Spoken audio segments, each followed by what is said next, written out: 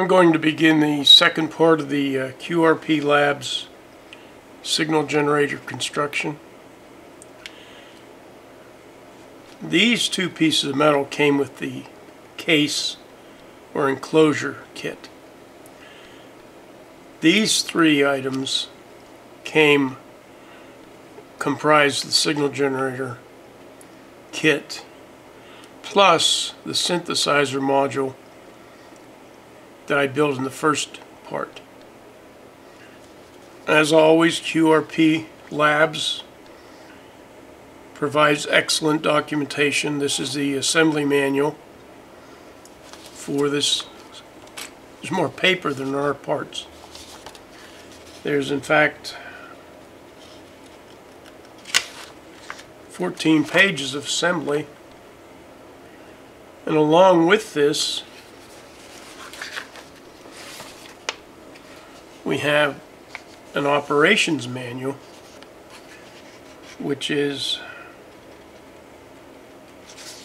18 pages. Now really you would have no need to print these out if you had a computer or laptop on your workbench. I just like paper. I'm going to use the same solder and soldering iron as I used in part 1, but instead of the stick vise I'm going to use these brass blocks. And just to confuse the issue,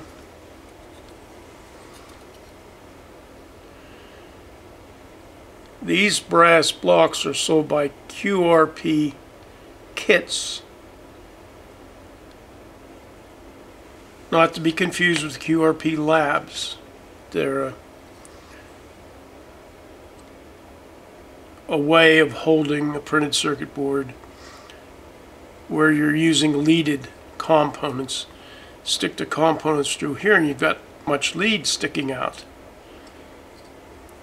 This gives you a nice way to allow the leads to poke through.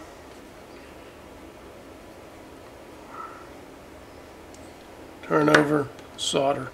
Now I can move these away from the corner because there are some solder joints that right now are falling underneath the brass blocks. Order of construction. I see no reason for deviating from the order given in the instruction manual. Or the construction manual, not instruction. So, and it tells me to install this socket first. Alright, first thing we're going to install is the socket, and it is polarized. It's polarized by this notch at one end, no notch at the other end.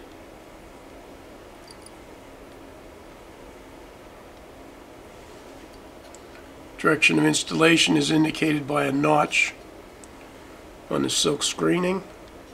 See a little notch there? The other end, no notch. So we had no bent legs, so it just dropped right in.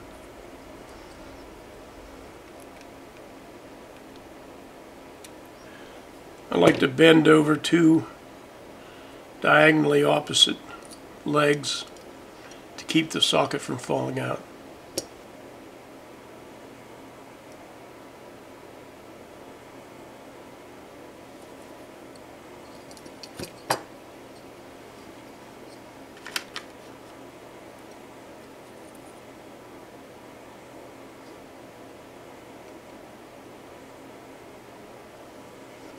Now, two diagonally opposite corners soldered.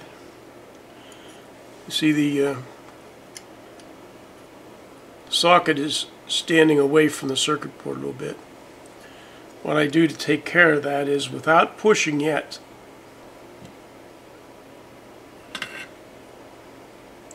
I'll remelt the soldered joint. And once the solder is melted, not before, I'll push on it, seating the socket.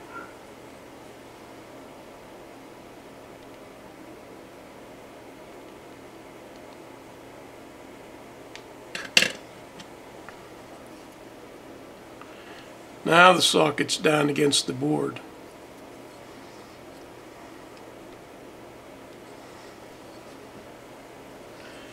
Then solder all the unsoldered pins.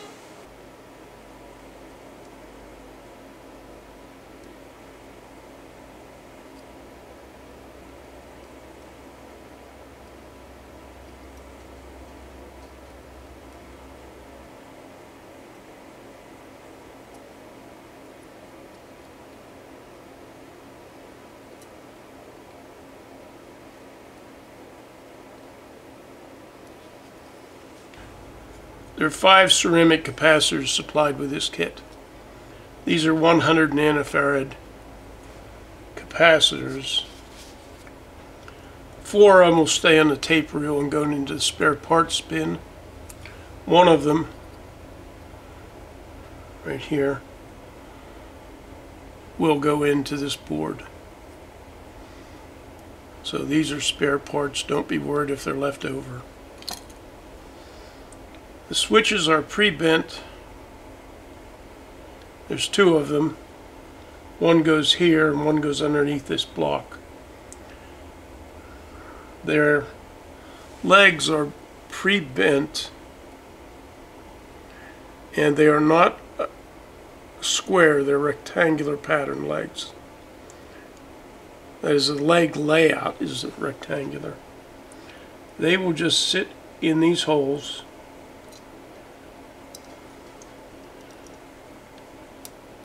and there's normally enough bend, if you don't bang it very hard, to keep this switch from falling out while you solder it. In order to install the other switch, I'll have to temporarily remove one of the QRP blocks.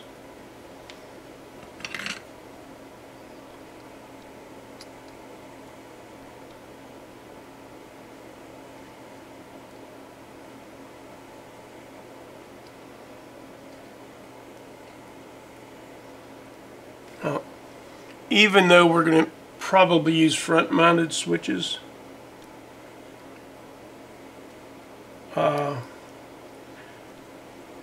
these switches are normally open, so I can parallel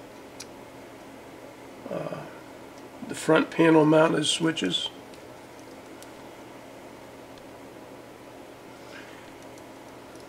Also, there's a separate set of terminals for the switches.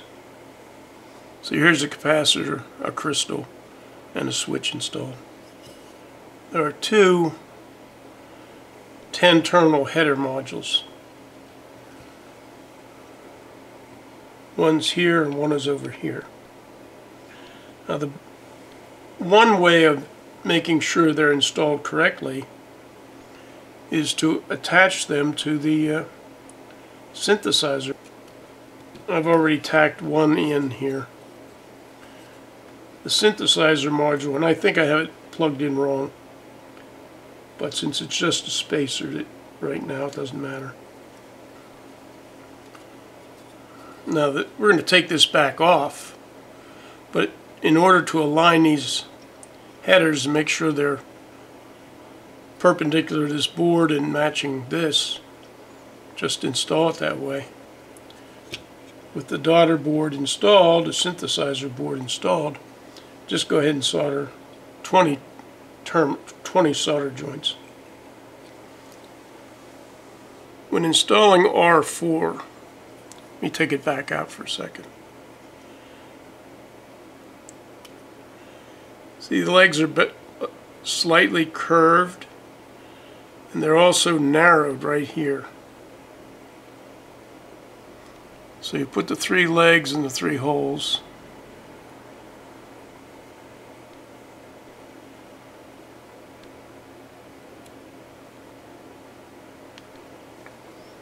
Push them down until they're seated solidly on the bottom of the PC. It should not fit flush.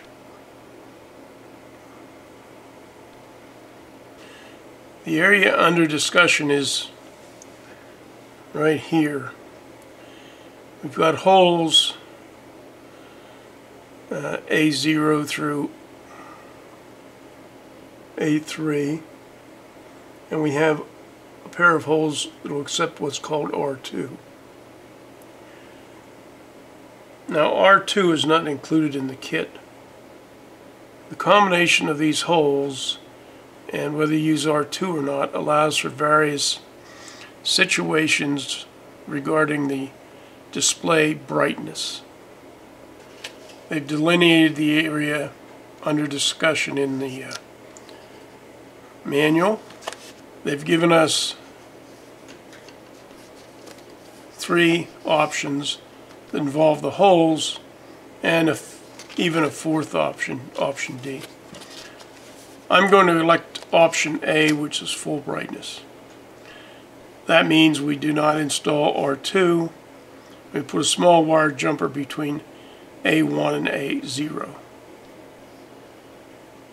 You should have numerous small wires at this point, unless you're a real freaky clean person, laying all around your bench. These are cut-off leads from capacitors, resistors, and whatnot. Just make a hairpin loop, and because my jumper wants to go between A0 and A1,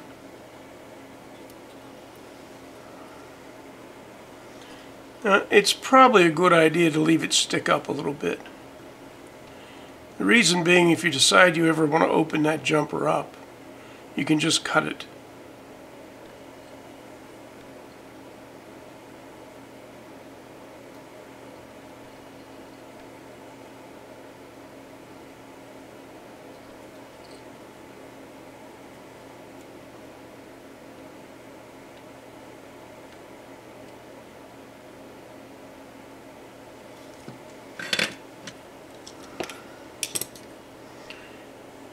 Now we've got to install the male header, which is up here, and the female header here.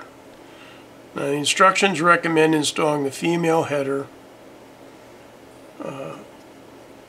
onto the display board and the male header onto the processor board. It doesn't really matter. Just the same way as we use the synthesizer to aid in installing these 2 10-pin headers, we use the LCD supported by a couple of standoffs. And these standoffs are in the kit. So now we just run right down here, solder 16 terminals here, flip it over, 16 terminals here.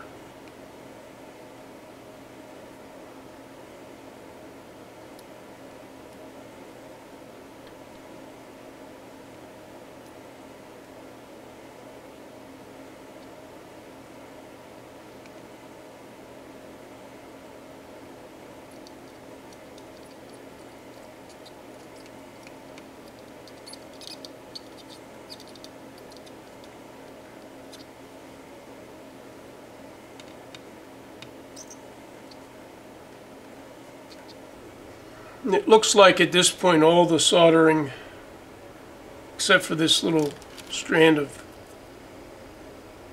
4-conductor cable, is done.